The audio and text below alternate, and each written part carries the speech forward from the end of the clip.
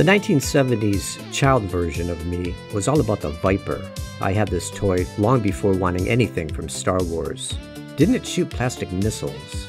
The Space 1999 Eagle never made my Christmas list, but the television show was an intermittent part of my living room landscape.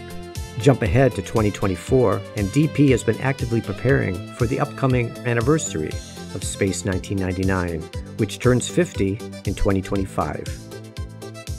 The first order of business this year was to produce a studio rebuild of the Eagle transporter, the real icon of that short-lived series. In today's video, I'll take you on a condensed tour of this 14-week build project. The few 3D models I inspected were probably adequate for work in the 90s, but they're not sufficiently detailed for today's HD standards. DP's 50th anniversary studio rebuild is foremost a detailed study of the original 44-inch filming model, but it also introduces a few engineering and design upgrades that help usher the Space 1999 Eagle into the 21st century. You can read various arguments for why the Eagle should be smaller or larger than 100 feet, and the first decision I made was to lock DP's studio rebuild at precisely 30 meters. At this scale, Martin Landau, who was quite tall, would need to navigate the various doors on our ship just as he did on set in 1975. The Eagle's most distinctive feature is certainly the elaborate truss work that connects the various sections. The main truss work, sometimes called the spine, was finished first back in April. The Eagle transporter is designed to carry different types of pods, one of which is the passenger pod. Now on kit builds, this section is often one of the easiest to assemble, but when 3D scratch building, think again. There is extensive paint and parts detailing along the top, sides, and bottom. Notice that the passenger pod on the filming model even included articulated landing pads, though I don't believe the mechanical effect was ever used on the show. The passenger pod is then flanked by a mirrored pair of junction modules. Now technically it's a service module forward and an engineering module aft, but structurally these sections are duplicates, thus I had to create only one module for DP's rebuild. The Eagle's impressive detailing is on display at the rear of the ship too. Engine bells and tanks are fairly easy to build, and they are repetitions of the same part, but it's all that curved piping that demanded the most effort here. This was the state of the model after 7 weeks. The smallest section of the Eagle turns out to be the most detailed. First, there's all that painting, decaling, and etching work on the landing pod exterior, and that's only half of it. Underneath, we have a real mechanical strut assembly with several points of movement. The filming model was designed to appear as if the landing pads could retract into their respective pods, but the latter were solid blocks of wood, and so the effect was never captured on television. However, the landing pods on the anniversary rebuild do support full articulation and retraction of the Eagle's landing gear. Now, up to this point, everything has been built from scratch, zero kit bashing. It was now time to focus on the command module, and this is where I needed a bit of help. I couldn't replicate the command module's distinctive shape and contours to my own liking, but I was able to make use of some geometry by Darren Lee. He did a much nicer job on the nose section than I could have done. So Darren's efforts probably saved me a couple of weeks of work and frustration, but like the rest of the ship, this section also needed to be detailed, painted, and decaled to better match the 44-inch filming model. As a hybrid effort, I think it turned out great. In the 12th week, I finally had a complete assembly of parts. It now looked like a genuine Eagle transporter, but there was one build phase remaining: the cockpit interior.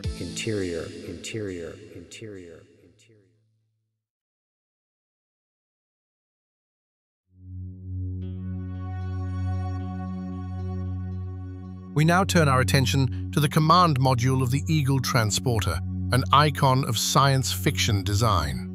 But this time, you're not looking at a prop. You're about to enter a fully rebuilt interior, one designed to match the physical space inside the model, down to the last inch. As we begin our tour of the reimagined Eagle cockpit, one feature becomes immediately apparent: the presence of the so-called dummy window bulkhead. Originally designed for exterior aesthetics, this lower bulkhead appears as a solid mass from the outside. But its placement imposes a critical design constraint. It consumes the space where, in the series, pilot legs were imagined to go. This rear side of the cockpit is, in many ways, more important than the dash side because of its prevalence in the show. If we want this, then no one is sitting on any floors here. The usable cabin volume begins above that bulkhead. This makes the beloved trench-style seating, as seen in the series, physically impossible without violating the outer hull. To solve this, the new interior features elevated seating, positioned just above the dummy window line, allowing realistic legroom without compromising the Eagle's exterior profile. It's a compromise, one rooted not in imagination, but in engineering. Next, we come to one of the most important challenges in this cockpit: visibility. The Eagle's forward windows, though iconic, are both narrow and set high into the outer shell. Even with elevated seating, the pilot's natural sightline offers only a limited forward view, far too narrow for real spacecraft operation. To overcome this, DP has introduced a new central instrument, the Eagle Eye panoramic display, situated between the primary viewports. It acts as a digital windshield, reconstructing a wide-angle field of vision, not only simulating what the pilot would expect to see through the forward windows, but also extending beyond them. The Eagle Eye can simultaneously present live feeds, port, starboard, aft, ground view, or even the passenger module interior, allowing the crew to monitor passengers or cargo in transit. It's a solution that bridges form and function, preserving the aesthetic of the original design while addressing what a real pilot would actually need. At the heart of the Eagle cockpit lies a distinctive dual console stack, two independent modules designed with both legacy and innovation in mind. The upper unit, newly designated the Command Data Link, functions as the Eagle's primary tether to Moonbase Alpha. It transmits navigation directives, telemetry, and real-time mission updates, forming a vital bridge between ship and base. While the show imagined a paper readout system, the 50th anniversary rebuild honors that idea with a more plausible twist: a digital card writer and reader, offering pilots tactile confirmation of mission-critical data, a nod to the hard copy concept, but updated for realism. Beneath it sits the Eagle's science computer, manufactured by our fictional partner, AlphaTech, whose logo is proudly embossed on the front panel. This module expands the Eagle's mission capabilities beyond mere transport, offering a suite of scanning functions tailored for exploration, atmosphere, biology, geology, radiation, and even an enigmatic setting for alien technology. It's the 1970s version of a tricorder. The pilot and co-pilot consoles have also been re-engineered, now with distinct roles. It was often evident in the series that it didn't really matter which seat you were in. DP has designed distinct responsibilities into each crew station, an approach that reflects real-world aerospace practice. Let's break it down into shared systems, complementary controls, and seat-specific operations. Shared systems. Despite their unique roles, pilot and co-pilot share a suite of core systems. Each console retains the show's iconic video phone, now updated with its own camera and microphone. The original show relied on TV magic. Just face the nearest CRT, and somehow you're being seen and heard. Here, we've added some realism. Both consoles also include a solar visor toggle switch, which lets each crew member tint their viewport independently. Front and center, a shared flight display, flanked by the familiar twin thrust sticks, but with a detail the original show never explored. Each stick handle features a thumb button that disengages the yoke linkage, allowing the sticks to move independently.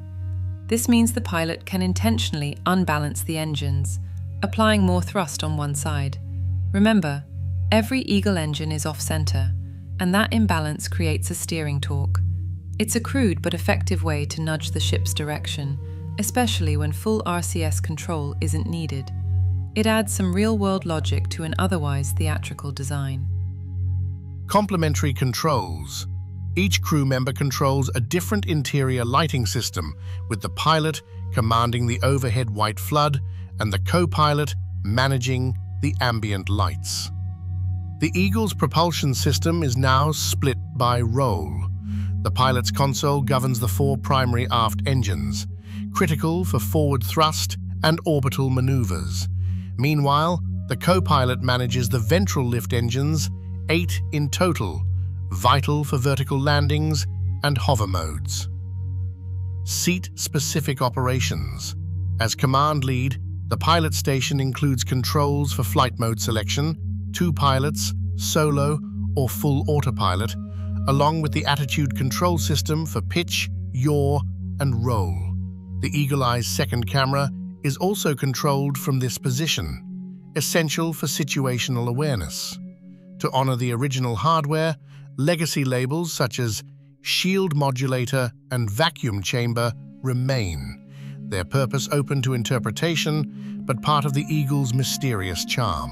The co-pilot, managing lift systems, also controls landing gear deployment and the newly introduced pod lock mechanism, a hydraulic clamping system that secures the passenger module to the spine. Where once the pod seemed to magically stay put, it now rests on real-world engineering. Thus, the co-pilot station now includes dedicated pod lock indicators, giving real-time status during module transitions, a change born of necessity and long overdue. And yes, the laser control remains.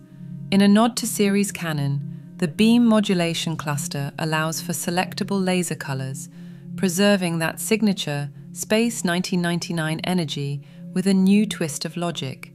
The settings shown here explain the cyan-tinted laser used in DP's recent animation videos. But what happens in solo pilot mode? Enter the auxiliary control interface.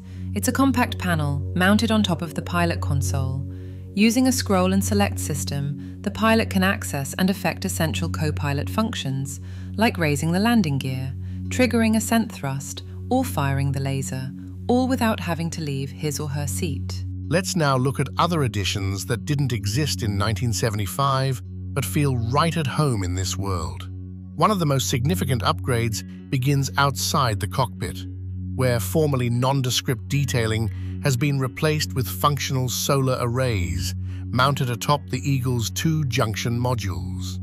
Inside the cockpit, this addition is reflected in the pilot's attitude control system, where a new mode switch, labeled APV for Auto Photovoltaic, hands over roll control to the Eagle's flight computer.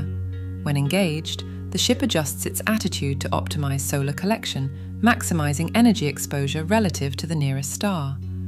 A companion display on the upper dash shows the PV status, off, on, or auto, alongside a sun sensor and 4 glowing panel indicators. Brightness changes in real time based on incident photon flux. To further safeguard ship and crew, reserve battery health is shown through 12 indicators, 6 cells per side. Each column is labeled in the show's distinctive countdown font. Small details, but critical in an emergency. Blue means good. Red means a fault or failure. This system is linked to DP's new battery detailing on the 2 junction modules. There wasn't much real estate left on that part of the dash, so it made for a practical and aesthetic way to fill the space.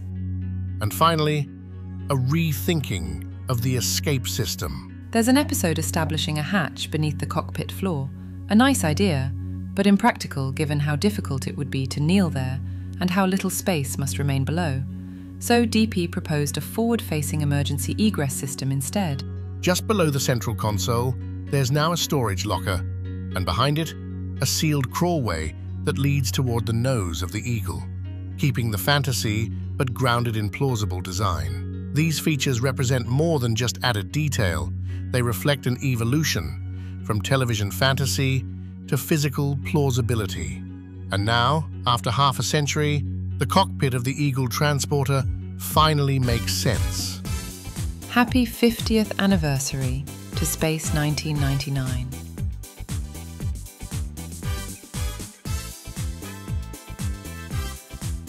I think they can work. Last year, the seat design was very different. They were still elevated and motorized, but far more compact. The idea was to use motorized leg lifts to help the pilots ease into the legroom cavities. But this year, I began questioning if those seats were unnecessarily too different from the show. This design is more consistent with the original seats, and I did pay attention to clearance when developing the new consoles. These seats have exactly the same range of motion as my earlier build, but they do require the pilots to set down and swing their legs into place. The stowable RCS control was an important 11th hour addition. Brian Johnson's thruster detailing went largely ignored in the show because they weren't piped into the filming model's Freon canisters. So Keith Wilson didn't really have reason to include some kind of NASA joystick, but I felt it was a cockpit detail that finally needed to make an appearance. They came to America to get us to go over to do a project called Space 1999. Right. Very exciting project in terms of concept. It had to do with a moon base alpha, people who were based on the moon. Right. And because of loading up the far side of the moon with nuclear waste, it explodes, and we're thrust out with no orbit in this kind of self-contained unit, looking for a place to continue our lives, maybe, because we keep running into hostile things.